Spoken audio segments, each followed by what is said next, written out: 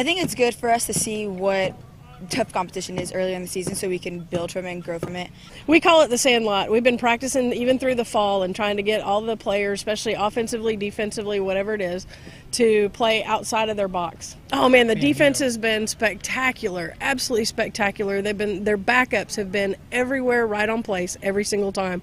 They've taken some chances on some throws that have turned out well, and that again comes from that sandlot thing where we've been working on playing that way and getting them a freedom of playing and not being afraid to make a throw or afraid to make a tag or go for the ball, dive for the ball, see what you might be able to reach. And so we've been very impressed with that. We work really hard at practice making our defense flawless. We have to do every play under like 2.8 seconds, so we're always under pressure at practice, and I think that's what is helping us now in the games.